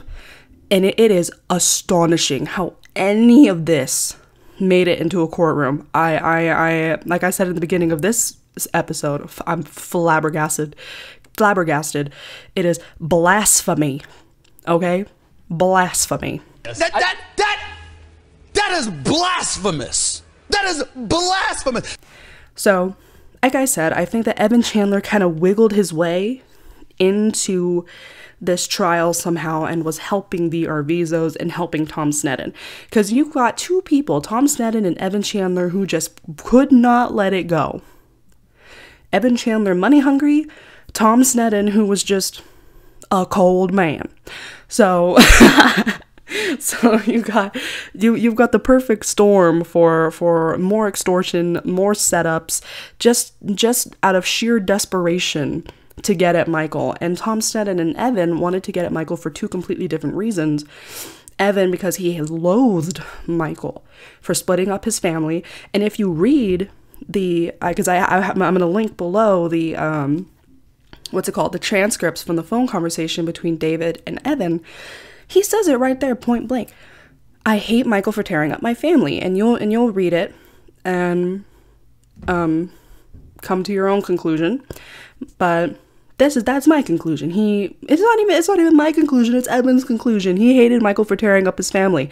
And that's it. Point blank, period. Signed, sealed, delivered. I'm yours. That's just it. That's just how it was. And so back to this whole theory. I think that Evan teamed up with the Arvizos, and that is why I think things got real heated between Jordy and Evan a couple of months later. Remember how Evan, beat Evan 9 ways to Sunday, he beat Jordy 9 ways to Sunday with a 12-pound dumbbell and then maced him in the face. And you don't just do that for no reason. So I think that the pressures of Evan being involved low-key behind the scenes in the 2005 trial may have gotten to him, or Jordy either knew about it or he found out about it, and that's when this whole physical assault and battery happened. So yeah, there's just these little things that it makes you wonder. And again, this is just a theory. This is not conclusive. There's no evidence to support this other than what I'm piecing together from what I've read and what I see, and just the similarities and even the contrasts between the two court cases. And like I said, the Arvizos did things a little bit differently than Evan did. Evan was probably kicking himself for not doing a criminal trial and trying to win a criminal trial, because if you win the criminal trial, not only do you destroy Michael's career and his life and send him to prison, but you also get to go in later to do a civil suit to get money from his estate or his insurance companies, blah, blah, blah, what have you. You get to sue again. And Evan didn't do that the first time around, so he lost twice. And so the Arvizos went in, they did the criminal trial, claiming they didn't want, anything, they didn't have anything to do with money, but their whole background has to do with extorting people out of money. Louise Palanker, George Lopez, Chris Tucker, there's one more that I'm forgetting, but I will go more into the Arvizos and how they reached into the pockets of countless celebrities. They duped their own city with a fundraiser for Gavin. They duped an entire city, and they sued JCPenney. I will go into this for you guys, and I will give you guys all the information. I will tell you though, just to brush up for you guys, I would start reading the court transcripts of the 2005 trial, because I am going to be pulling in all my information straight from the source, which is going to be the transcripts of that trial, which I have already read, and I'll be going over it again. And then I'll probably pull a few things from outer sources here and there, just to get a full, well-rounded view of everything that was going on. So yeah, that's my theory. And you can tell me how you feel about it, if you feel like it holds water, or if you think it's just my imagination getting the better of me. These are just the things that keep me up at night, people. All right, so that does it for this episode of the MJ Theory. Thank you so much for joining me on this one, and be sure to tune in next time when I do the Arvizos versus Michael Jackson episode. That one is going to be so great. I cannot wait. To tear the Arvizos apart. It's been a long time coming. I cannot wait. I cannot wait to have you here with me again next week. Thank you so much for tuning in, and I will see you guys in the next one. Bye.